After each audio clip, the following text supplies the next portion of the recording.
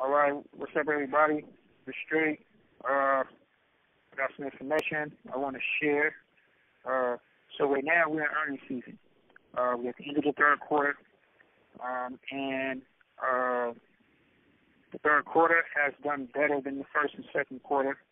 Some companies have had record profits and blowout earnings, and other companies have not fared too well.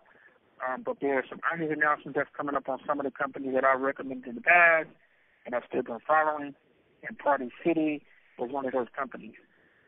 So last month, Party City had a was pretty volatile, hitting I think about highs probably about $3, and since then the stock has kind of come down, closing on the 30th of October at $1.99. But the Dow has been all over the place. So Party City has an earnings. They announced their earnings on November the 5th, which means that if Party City announces negative earnings, the stock price can sink. And if Party City announced positive earnings, the stock price can jump to $3. So we're also in the midst. We just had Halloween, and Halloween season is one of Party City's biggest money makers. But obviously, with the COVID and a lot of pickup in COVID cases, some of that has probably slowed down. But Party City has hired around 20,000 workers to handle a surge in customer service that they believe would take place this Halloween season. So it's kind of a mixed bag at this point, right?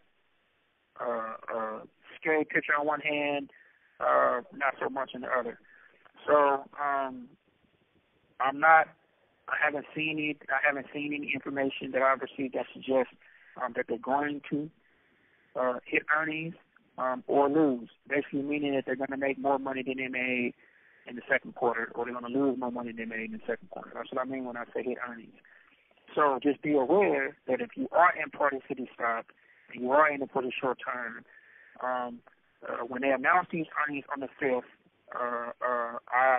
they haven't said yet, but it's possible that they'll wait till the markets close on November 5th, then announce the earnings, and the earnings won't come out we won't see the performance of the stock until the next day, November the 6th.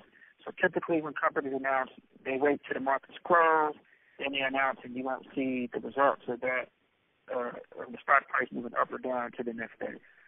So once again, if you're on Party City stock, just know they got earnings coming up, and the stock could potentially fall after that earnings announcement. All right, so I just want to let you guys know about that, and I will update you guys on earnings of two more companies in the next video. All right, y'all, stay safe. Peace out.